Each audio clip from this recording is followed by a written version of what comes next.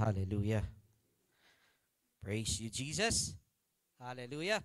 Thank you, Lord, for the life of all the moms. Amen.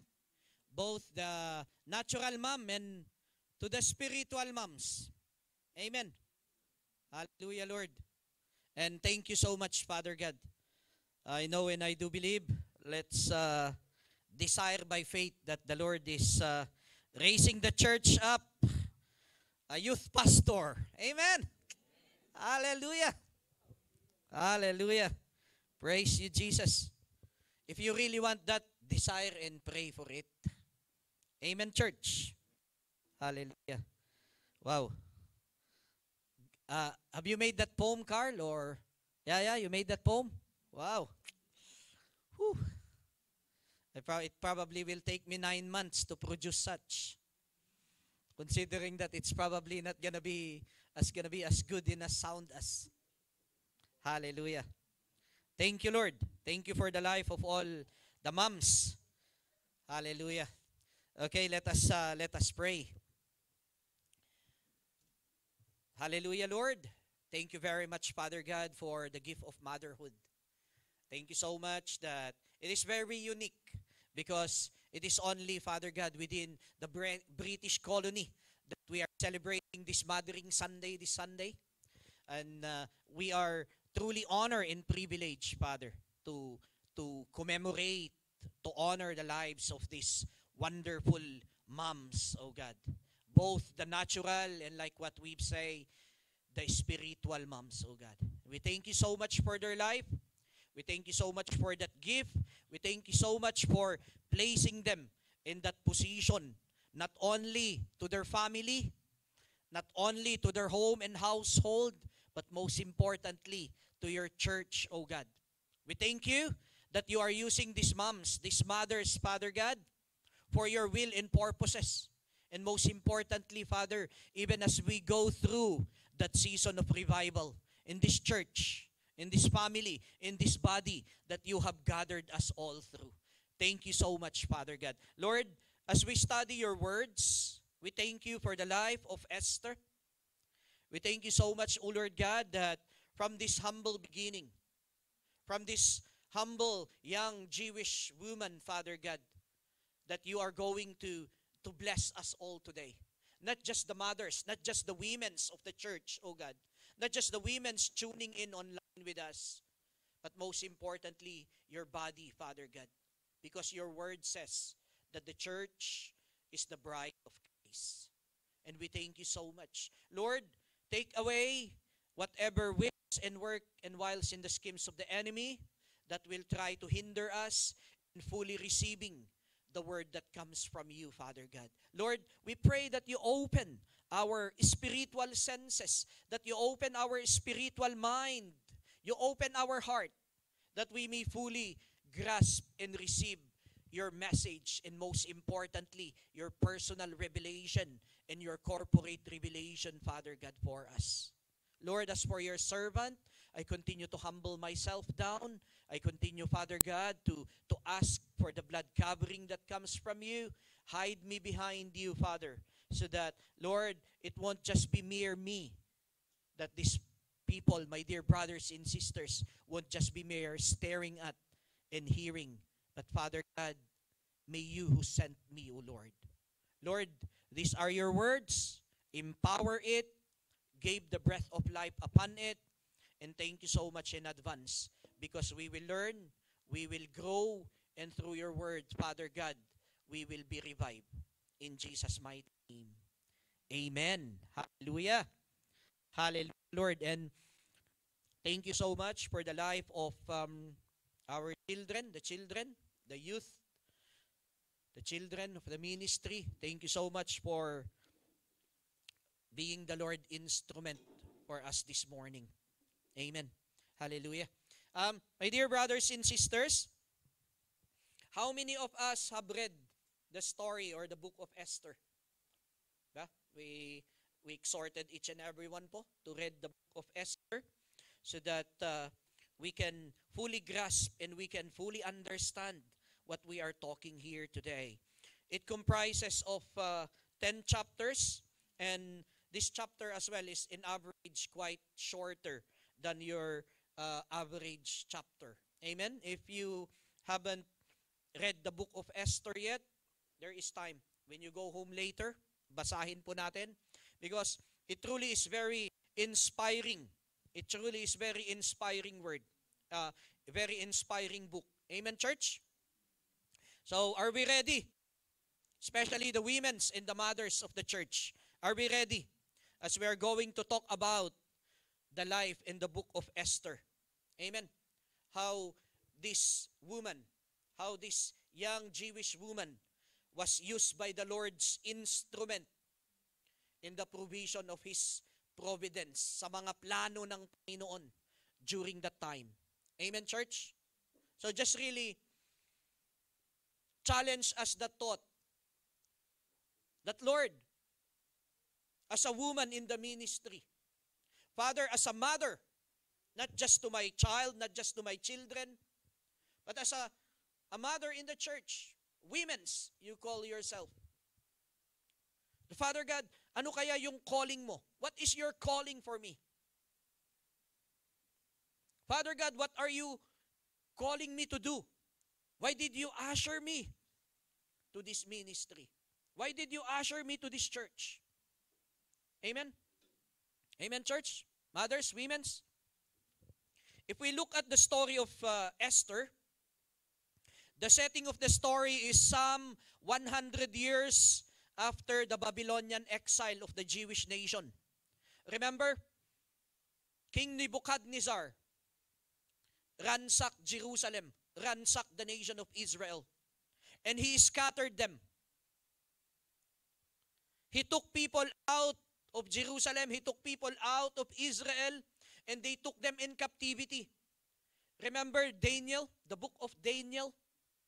There we remember that Daniel, together with his friends, Shadrach, Meshach, and Abednego, and all other choice people, young men, intelligent, strong men of the Jew, they were taken away to Babylon. Amen. We remember that story. And it so happened, my dear brothers and sisters, that some few years later, Babylon was also defeated by even a stronger kingdom. We were studying the prophecies, the four beasts in the Daniel's kingdom, the dream of Daniel, that after Babylon and King Nebuchadnezzar, who defeated them? The Medo-Persian Empire. Amen, church? King Darius or King Cyrus the Great. No? It is the same person. And my dear brothers and sisters, after that, the son of King Darius, the son of King Cyrus the Great, his name is Xerxes the First. He has now took over the reign.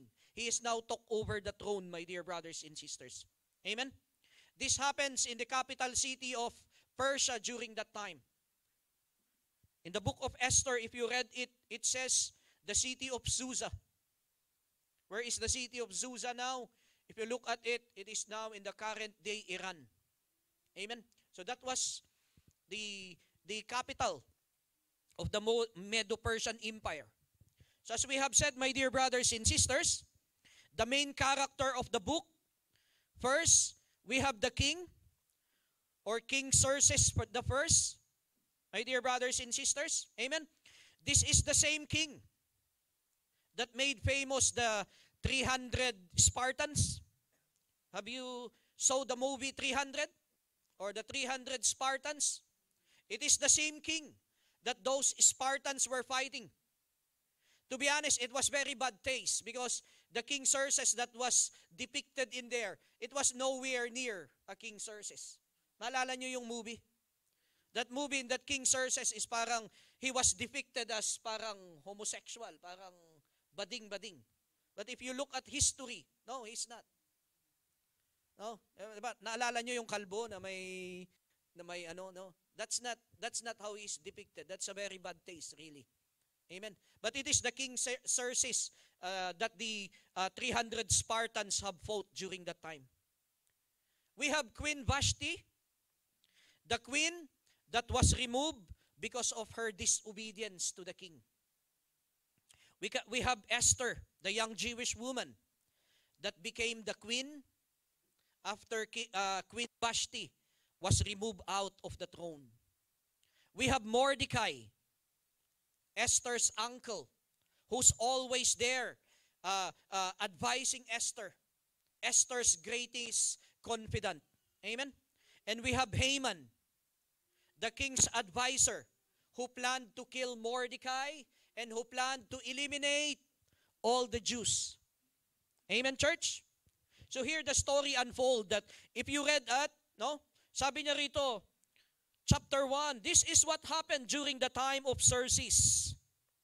The Xerxes who ruled over 127 provinces, stretching from India to Kush. At that time, King Xerxes reigned from his royal throne in the citadel of Susa, and in the 3rd year of his reign, he gave a banquet for all his nobles and officials. The military leaders of Persia and Media, the princes and the nobles of the provinces were present for a full 160 days. Wow. Party of 6 months. Can I invite you to my party? Make sure you will be available for the next 6 months. So they partied for 180 days. But at the end of that 180 days, meron pa siyang extended party. There is more extended party for more closer people for the next 7 days. So dito mga kapatid, no? Makikita natin, here we can see that King Xerxes have hosted an elaborate banquet feast that lasted for 187 days. For the purpose of, the Bible says, showing off. For the purpose of displaying his wealth. For the purpose of displaying his greatness and splendor. In our native language, sabi natin, pagpapasikat. Diba? Pagpapasikat.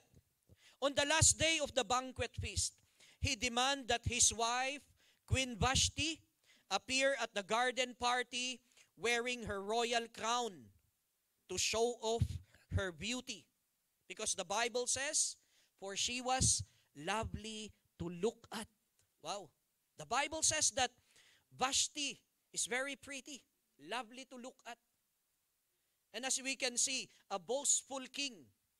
Pinasikat niya na lahat ng kayamanan niya, pinasikat niya na lahat-lahat ng ari-arian niya, and at the last day, bago matapos yung kanyang party, he said, call the wife, call the queen, because ask her to wear her crown because I want to parade her. Gusto ko rin siyang ipasikat sa aking mga kaibigan. But the Bible says that Queen Vashti refused to come. Queen Vashti refused to come. Why is that? Why did Queen Vashti did not came? For Queen Vashti herself is hosting her separate party. Meron din siyang sariling party. Amen. It doesn't look natural that your husband is hosting a different party and the wife is hosting a different party. A couple that should be united, they are in a separate parties.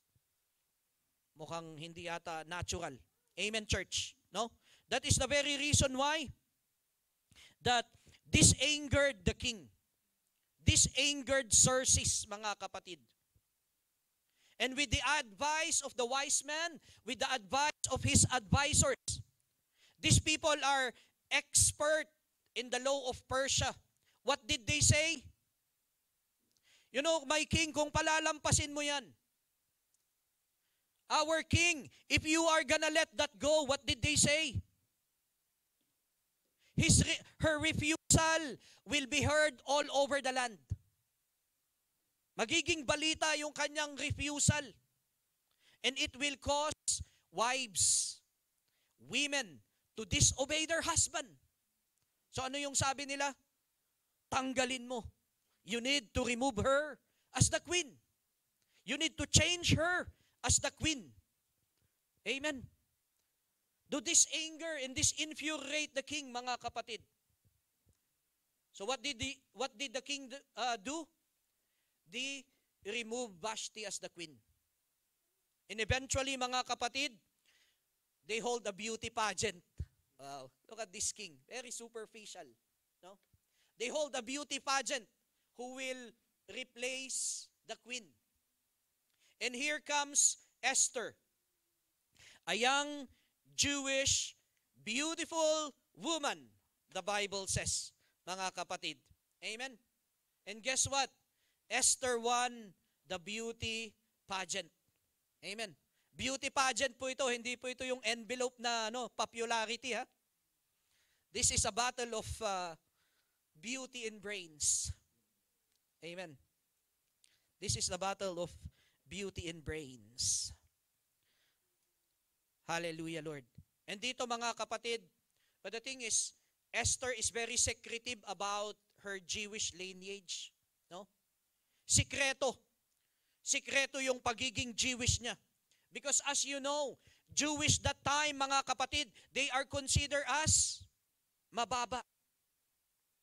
They were scattered. They were in exile.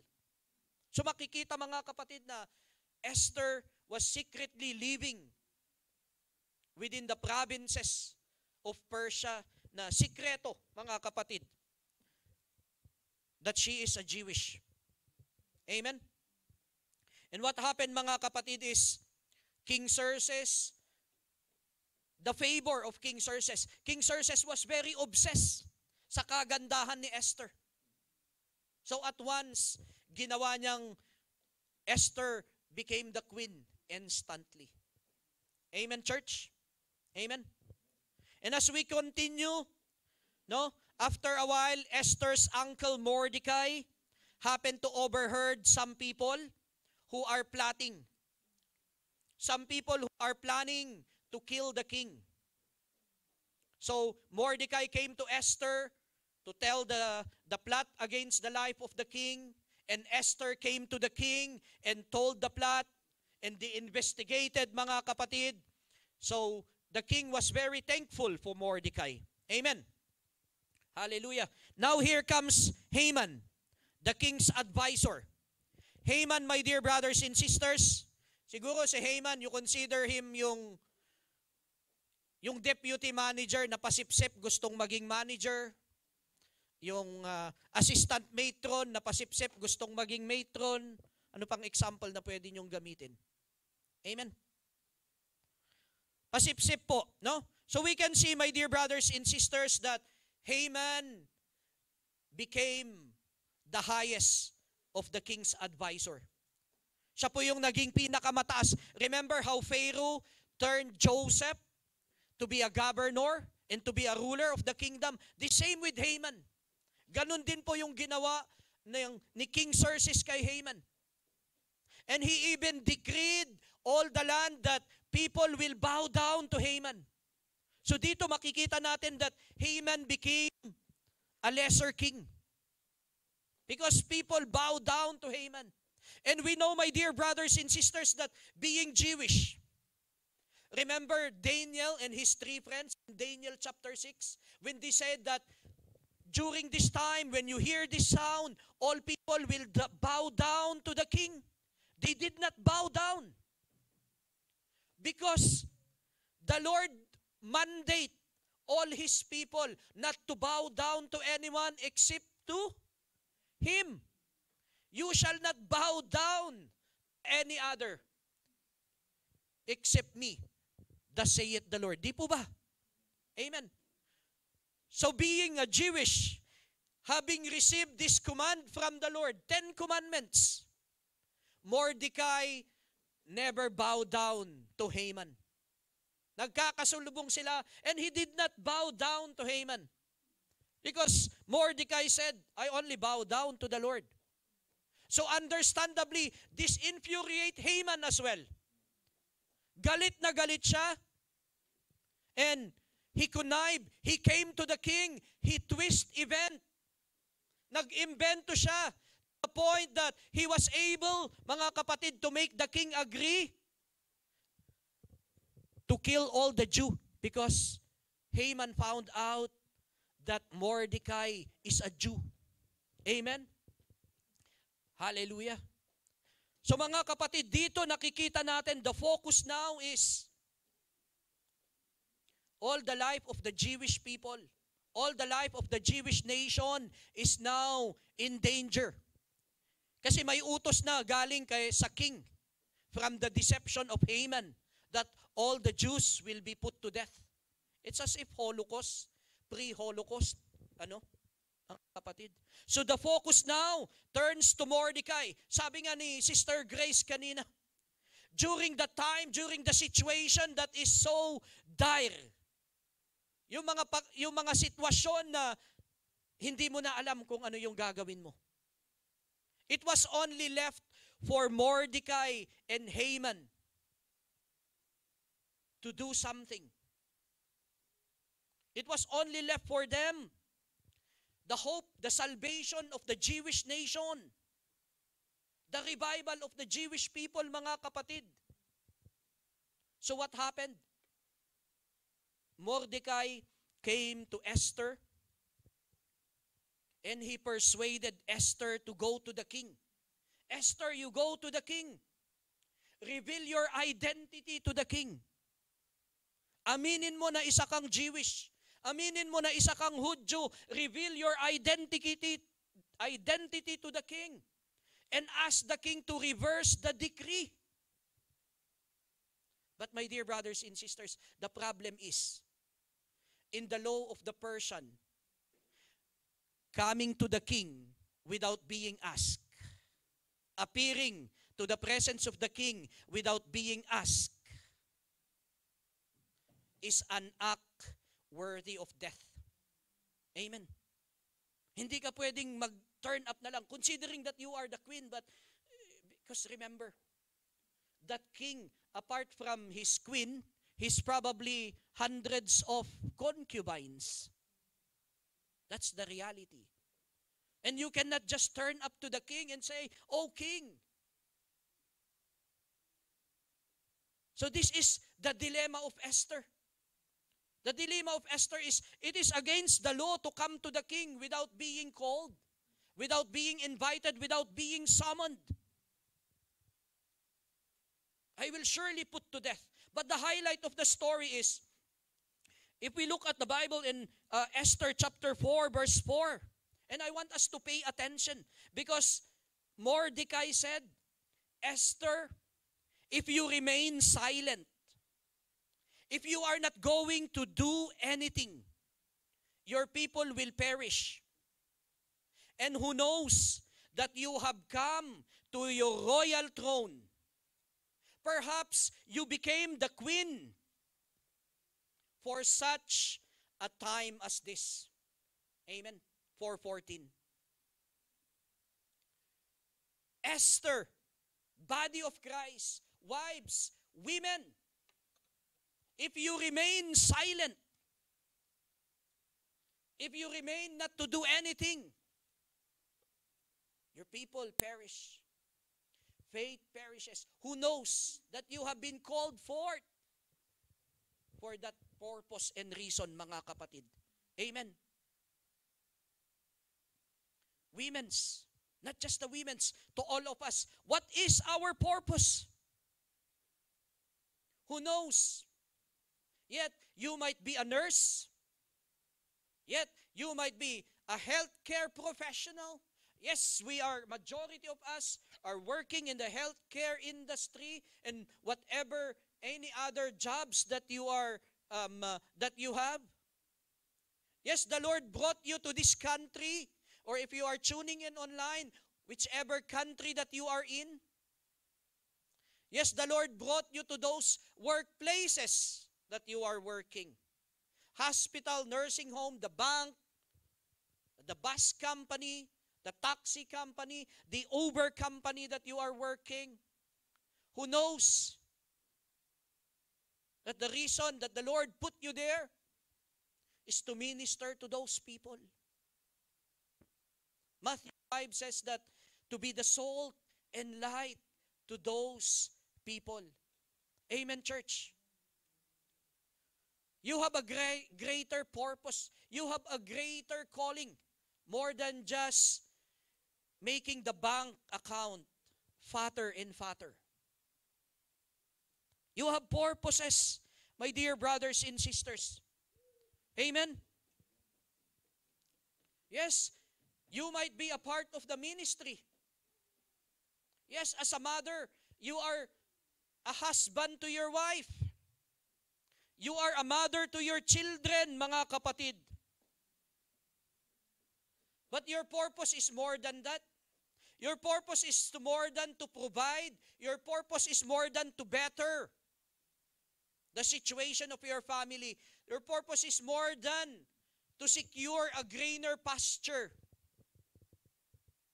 Your purpose, my dear brothers and sisters, look at these children. Look at these children who ministered here in the front earlier. Our purpose, my dear brothers and sisters, is to be a kingdom builders.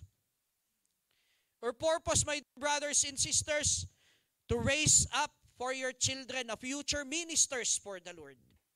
Amen? Who knows, Mordecai said, that you became a mom. You met Mr. So-and-so. Who knows that you meet Mrs. So-and-so. That you have children A and children B. For this purpose. That you may raise up a future ministers and worshipers. That you will raise up a future kingdom builders.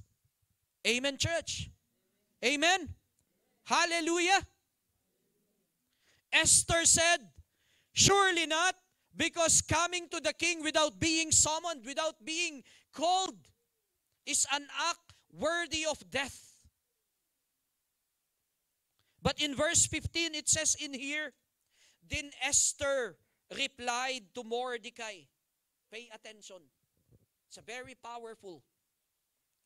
Go gather together all the Jews who are in Susa and fast for me. Do not eat nor drink for 3 days, night or day. I and my attendants will fast as you do. When this is done, I will go to the king, even though it is against the law, and if I perish, I perish. Hallelujah. Amen. Hallelujah. We were talking last Friday about fasting. And here, there's an example, my dear brothers and sisters, of a 3 days absolute fast. No food, nor no water. Hallelujah. Amen, church. Wow. I can see people being encouraged to fast. Hallelujah. Amen. Amen. Amen. Hallelujah. Mga kapatid, Esther did not only respond with bravery and purpose to go to the king, but with deep and undivided commitment. If I perish, I perish. Amen. If I perish, I perish. Wow. But the most important, my dear brothers and sisters, is she did not rely on her own resources. She did not rely on her own capability. She did not rely on who she is. Knowing that King Xerxes is so obsessed with her, she did not rely on that favor of the king. But she relied on the favor of the greater king, who is no other than God, who is no other than our Lord. Amen, church. He relied on the favor of the greater king. He relied on the favor of the name that is above every name. Amen, church. Hallelujah. Praise you, Jesus. Hallelujah, Lord. Who do we rely on to if we are facing that mountainous problem? Who do we rely on to if we encounter problems and issues? The saints, San Miguel. Trevor doesn't know what San Miguel is. Who do we rely on to? The bank, the loan shark companies, the overtime. Who do we rely on to, mga kapatid? Hallelujah. Esther relied on God.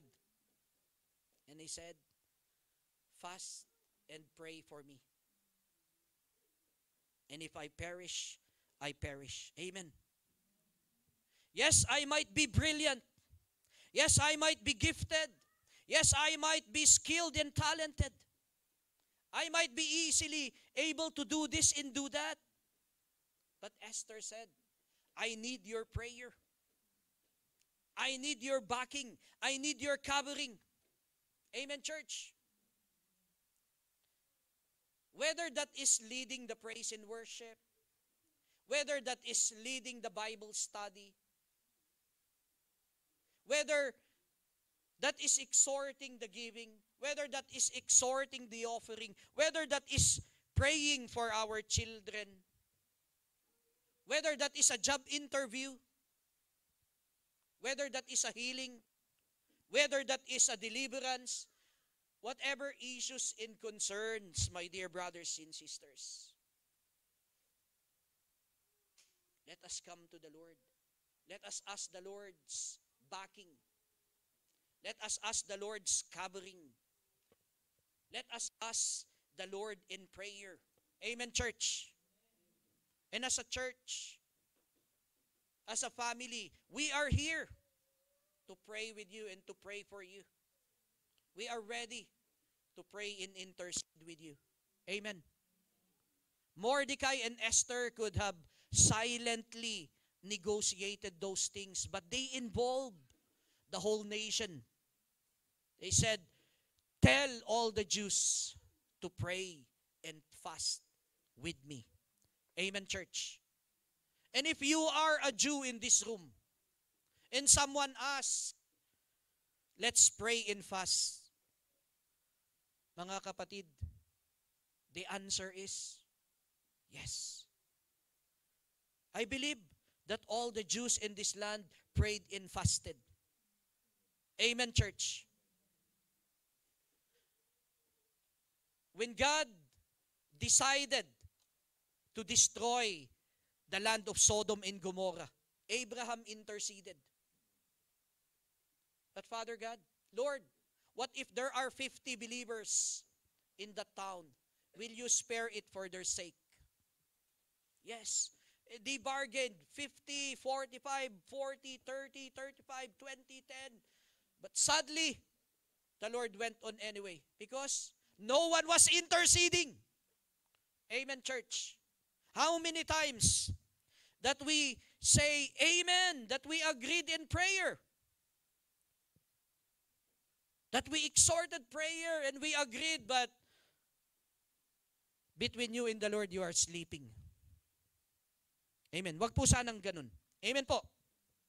So my dear brothers and sisters, no, to cut the story short, the pivotal of the story is the king looked at Esther with favor. He honored Mordecai while he ordered the execution of Haman. And the Jewish people got saved. The Jewish people got revived. Amen, church. Amen. If you are familiar with the Jewish holidays, if you are familiar with Jewish holidays, this is what they are celebrating during Purim. They were celebrating Purim last week. Yeah? This is what they're celebrating when they're celebrating Purim. And you remember, Purim, meron sila yung triangle na biscuit na kinakain. It's called Osne Haman. Tainga ni Haman. The ear of deceiving Haman, sabi nila dun, no? So that's what they are celebrating. So my dear brothers and sisters, the encouragement really to us here is, what is the difference between Queen Vashti and Queen Esther. The difference was that Esther was focused on the agenda of the king. Amen. Esther was focused on the agenda of the king. While Vashti, on the other hand, was focused on her own agenda. Vashti was using royalty to enrich herself, to enthrone herself. And when the king sent for her, she forgot that she was only a queen because she is married to a king. She forgot that she is only a queen because she married this king, mga kapatid. How many of us in here forget that we are only saved because of the grace, because of the mercy of our King, our Lord and Savior Jesus Christ? Ephesians 2:8 and 9, it says in there, for it is by grace that we have been saved. Amen. Not by works, so that no one can boast. Amen, mga kapatid. This is a free gift of God. Yet, when we are being called by the Lord, yet when we are being summoned by the King, we decline Him. We deny Him. Vashti, we rebuke the spirit of Vashti in our life. Amen, church. O King, do not send for me because I have my own kingdom. I am my own king. Yeah, ganun tayo. Lord, don't call for me. I am busy. Don't call for me. I have more important thing to do. Hallelujah. Don't call for me. I can rely on my own understanding. Esther, Queen Esther, was almost making the same mistake. Queen Esther was almost making the same mistake. But Mordecai said, Madam, don't forget that you were saved because of the grace and mercy of the Lord. Mordecai said, Madam, don't forget that before you sat down on the throne, somebody else was sat in there and was taken out because of this disobedience. And now you are about to commit the same mistake. That's what Mordecai said. If you really want to continue reigning as a queen and to protect your people, focus on the king's agenda. Focus on the king's agenda. Submit to the king. Amen. Mga kapatid, my dear brothers and sisters, we rebuke the spirit of Vashti. Some words of truth, mga kapatid. Some words of truth. Pakinggan po natin. When we miss church, when we do not come to church, I'm sorry to say, nobody is affected except you. When you miss church, when you don't come to the church, nobody is affected except you. We will look for you, we will miss you. But who is missing out in the kingdom? It is you. Sa mga ministers who receive a calling, when we withdraw as a worker, when we step back in the ministry, wag na natin gamitin yung word na pahinga muna ako. Because sadly, God can replace you. Amen. When you deliberately refuse to support the church project and neglect your commitment, mga kapatid, to be honest, God can put up more committed and determined people in your stead. When you withhold your tithes and offering, God can raise more serious givers. When you begin to fight against the church, God sees that as an enmity. Because do not forget, the church is the bride of Christ, mga kapatid. When you leave the church,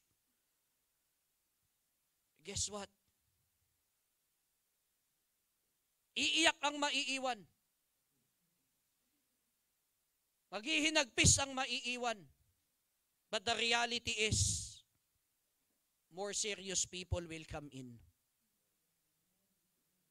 So we rebuke the spirit of Vashti in our midst, mga kapatid. Amen. Let us focus in the agenda of the king. Amen, church. The second difference of Vashti and Esther is, Esther has her uncle Mordecai, who reminds her, who shepherds her. Otherwise, Vashti have none. And I bless and thank the lives of all the shepherds, of all the uncles, if you want to call them uncles, of all the lives of the pastors that tirelessly shepherds and remind their flock, in spite of the contempt that they repetitively being subject to. The bride of Christ, pay attention. The secret to remain seated is we do not make the same mistake that Vashti made. Amen. Whatever place that we have, whatever ministry that we have, mga kapatid, whatever calling that we receive from the Lord, let's value it. Amen. Let's value it. Whether you are the pastor or the church, or whether you are the welcomer or the church, when you stand in the presence of the Lord, you will receive the same welcoming shoulders. Amen, church? Let us have that joy in serving the Lord. Let us have that, let us be proud that we are serving the Lord. Amen po. Amen. Let us not wake up one day that the crown is not in our head. Amen, church. Remember, there are 7 crowns at stake in here. When we believe in the Lord, may 7 crowns that the Lord is willing to give us. Do not wake up one day na wala tayong crown, mga kapatid. Amen. Hallelujah. Praise you, Jesus. The secret there is obedience in consecrated worship to the king that brings down the king's attention and gave favor to Esther. It lifted Mordecai and it revived the Jewish nation. Amen. There is power when you forget yourself and you focus on Him. Amen, church. There is power when you forget yourself and focus on Him. Psalms 37:4 says, delight yourself in the Lord, and He will give you the desires of your heart. Amen. Hallelujah. Sometimes we try to work hard for the desire of our heart, and it seems that nothing is happening. Now the secret is revealed to us. First and foremost, let us delight ourselves in the Lord. Amen, church. Matthew 10:39, whoever loses their life in the Lord will find it. If I perish as long as I am attending the business of the Lord. Amen. And the Lord says that if you lose your life through me, you will certainly find it. Amen, church. John 15:7. If you abide in me and my words abide in you, ask whatever you wish and it will be done for you. Amen, church. You know, when Vashti came to the king looked at Vashti with favor. You know what the king said? Vashti, what do you want? If you want half of the kingdom, I will give it to you.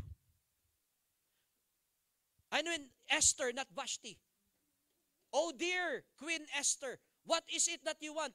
You want to ask the half of the kingdom? I will give it to you. Wow. But you know what Esther said? O king, my only wish is, can you come to the banquet that I have prepared for you? Hallelujah. Amen, church. Queen Vashti was busy preparing banquet for all these dignitaries, for all these special people. Queen Vashti prepared a banquet for these famous people. But she forgot to invite the most important person. Amen. Whereas Esther, she prepared a banquet for herself. She did not invite anyone except him who is most important. Amen, church. Amen. Hallelujah. The Lord says, if you make me your priority, everything will fall in their places for you. Amen, church. Hallelujah. Hallelujah. Glory to your name. Praise you, Jesus. Hallelujah. Can I let's invite the music team, mga kapatid. Hallelujah, Lord. Praise you, Jesus. Can I invite? Hallelujah. Hallelujah.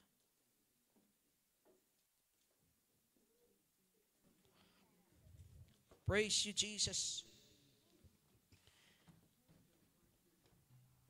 Hallelujah.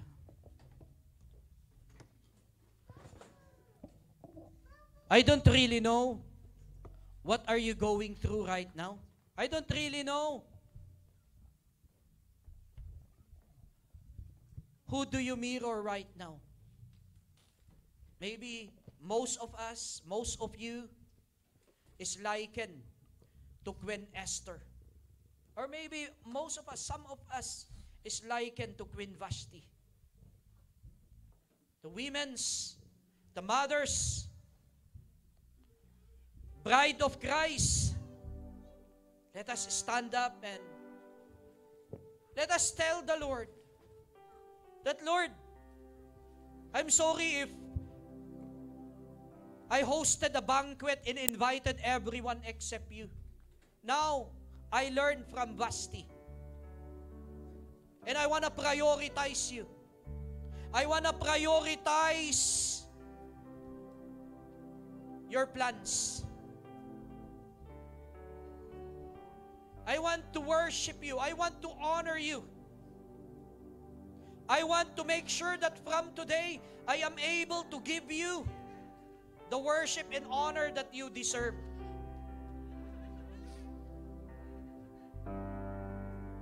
Can we talk to the Lord, church?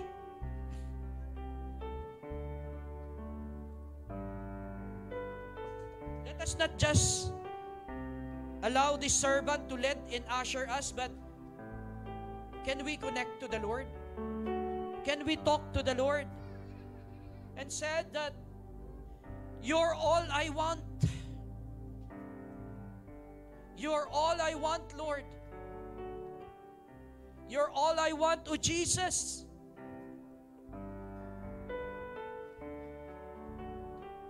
Sige po, let's talk to the Lord.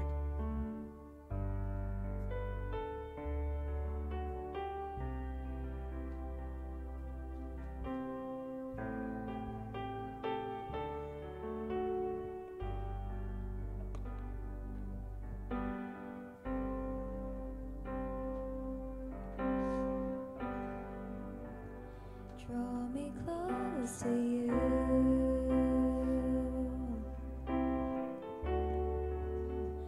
Never let me go. I lay it all down again to hear you say that I'm your friend. You are my desire.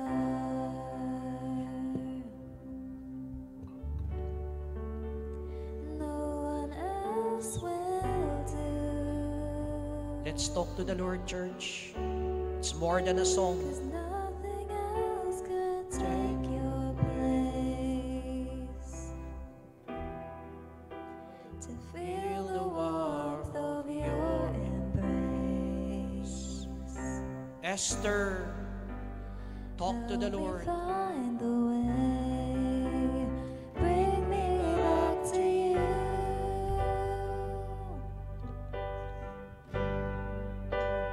Draw me close to you, Jesus. Never let me go. Yes, Lord. I lay it all down again to hear you say that I'm your friend. You are my desire.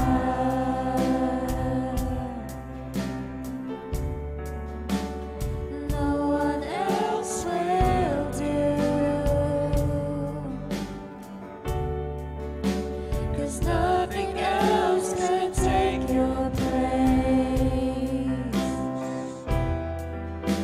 To feel the warmth of your embrace. Help me find the way and bring me back to you. You're all I want. Let's talk to the Lord, church. You're all I ever needed. Sabihin natin sa Panginoon. All I want. Help me know you are near. You're all I want. You're all I ever needed. You're all I want. Help me know you are near. Draw me close to you.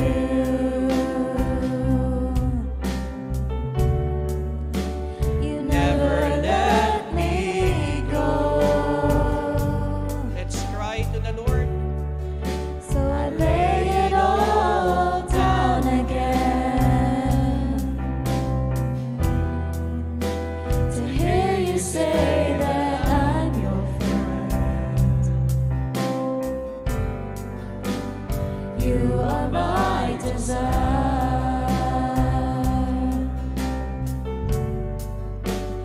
No one else will do.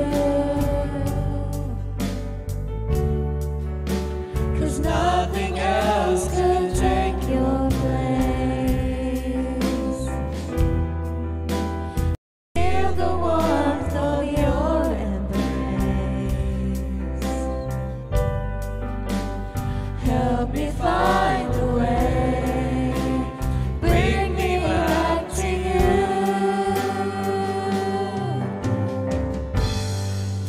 There are two prayer points that I want us to pray in here today. I want us to focus on these two prayer points. First, I want us to pray for Vashti. If there is a Vashti standing here in this room today, let us pray for you. If you are Vashti standing in this room today, if you are joining us online, and if you are in that moment of Vashti, I want us to pray that, Lord, restore my hunger. Lord, restore my love for you. Restore me, O God. In Esther chapter 2 verse 1, it says in there, that later on, when King Xerxes' fury have subsided, he remembered Vashti and what she had done and what he had decreed about her. Vashti, if you ever step back, Vashti, if you have ever given up your commitment to the Lord, Vashti, if you have ever put down your guard to the Lord remembers you. And the Lord is calling you. And the Lord is extending His hands upon you. Lord, this is who I was before. This is how you have used me before. Mothers, wives, spiritual moms, women's, aunties, sisters, you were called by the Lord to be the salt and light for your families, to be the salt and light for the kingdom of God. You were led in this church and family to be the church, to be the salt and light. Lord, when I was a teenager, I walked with you. When I was a young adult, I worked with you. Some time ago, not long ago, I committed my life to your works. But I don't know what has distracted me out. I don't know why am I in this slumber state at the moment. I don't know why am I distant from you. Remember me, O God. Remember me, O King. Restore me back, O King, in the name of Jesus Christ. Restore my hunger. Restore my love for you. Restore me, I pray. Someone is praying. Restore me. Remember me. Rest on me. You're all I want. You're all I ever needed. Come on, someone is praying. Pray, Vashti. Pray. Tell the Lord that, Lord, I recognize that you're all that I want. Lord, I recognize now that you are all that I want.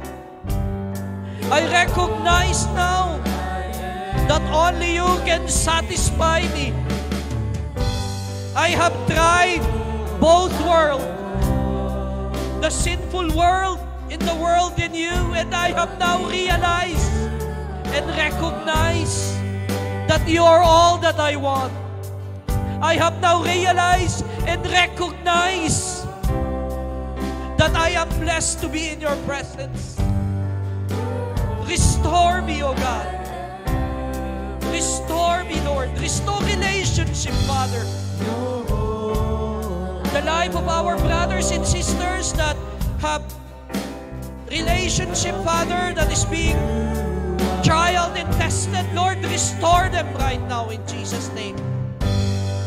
Even in our brothers and sisters who have stepped away from the church, Lord, restore them back right now.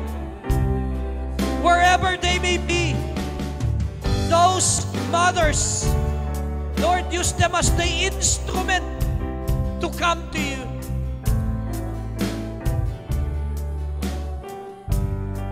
Someone is praying, come on, Lord, restore us. Restore your church. Restore your people right now. The second prayer point that I want us to focus on is Esther. Father, in my life, in my home, in my church, may your presence be manifested to drive away everything that does not reflect Jesus, to drive away every trouble, to drive away every scheme, to drive away every works and wiles in the scheme of the enemy, to drive away whatever problem, to drive away whatever sickness, to drive away whatever illness, to drive away whatever challenges, Father God. Lord, drive away the scheme of the enemy. Just as Haman schemed to annihilate your people, Lord, I pray, drive away every scheme that will try to steal, to kill, and to destroy my faith, my family's faith, and relationship with you. I invite you to come into my life, Lord. I invite you to come to my banquet, O King. I invite you to come in my home. Come in my church. Drive away the darkness. Drive away the misfortune. Everything that is not Christ must go away. John 1:4 says, the light which is Jesus shines in the darkness. Amen, church. Let those darkness in us disappear through the life of Jesus, through the light of Jesus. Someone is praying, you're all I want. You're all I want.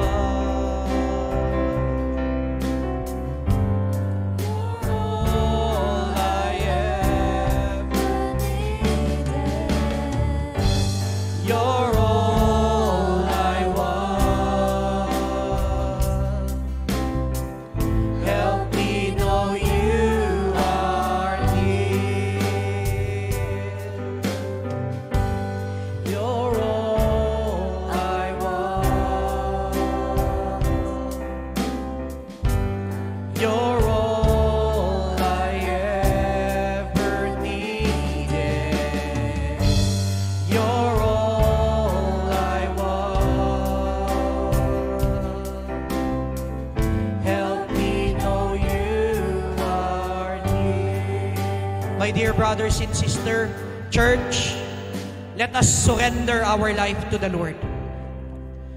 Let us offer our life in the hands of God.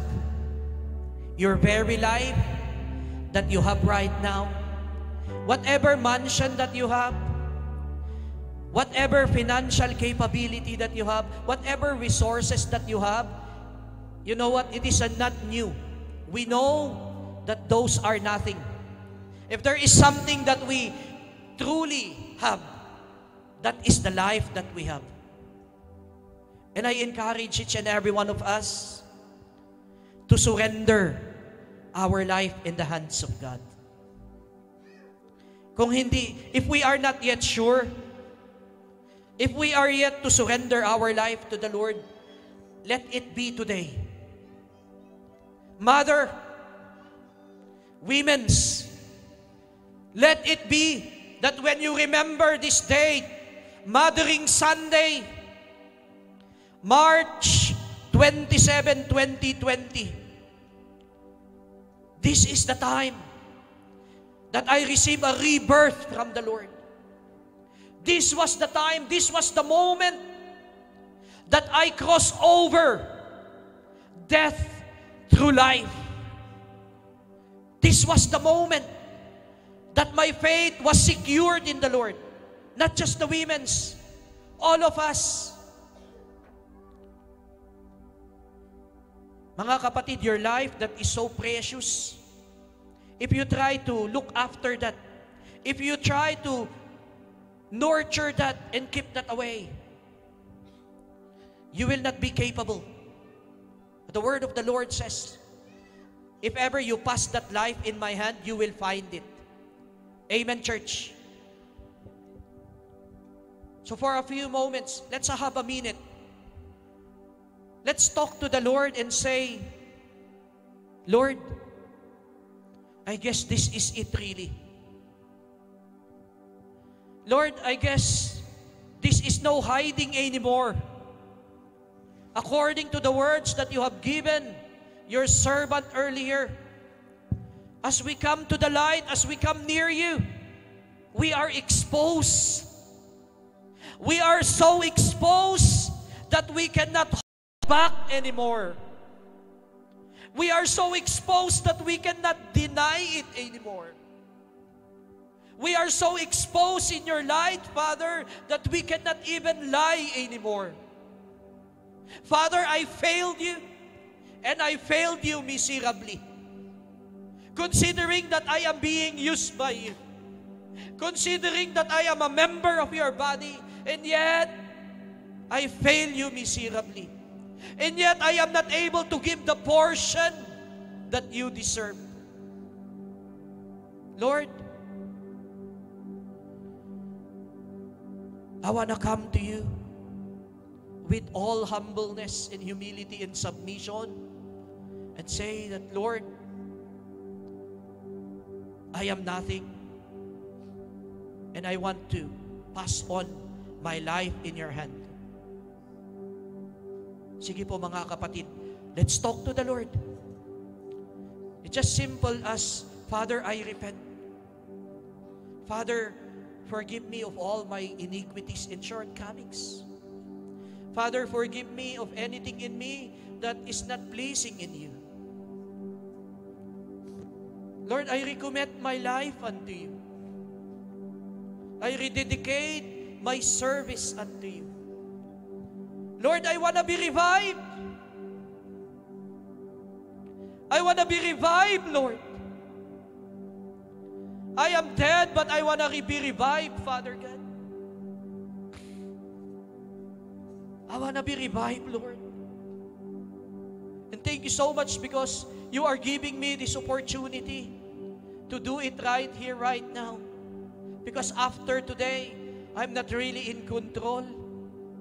If there is a moment that I am in control, this is the moment. And I choose, O God, to surrender unto you. I choose, Lord, to submit my life unto you. Come on, church. Brothers and sisters, submit our life to the Lord. If you believe in your heart that Jesus is Lord, confess in your mouth that Jesus is Lord. Believe in your heart that God has raised Him up from the dead. Entrust and surrender your life to Jesus. Then you know that you have a King that will look at you with favor. Amen, church? Hallelujah! Hallelujah, Lord. Thank you. Thank you, Father God, for the redemption. Thank you, Father, for the forgiveness. Thank you, Father God, for accepting my life as I entrust it unto you. Thank you, Lord, that I have a King that will only look at me with favor. That I have a King that will provide for my welfare in the spirit and body and soul. Thank you, Lord, that I do not have to travail and struggle now, Lord.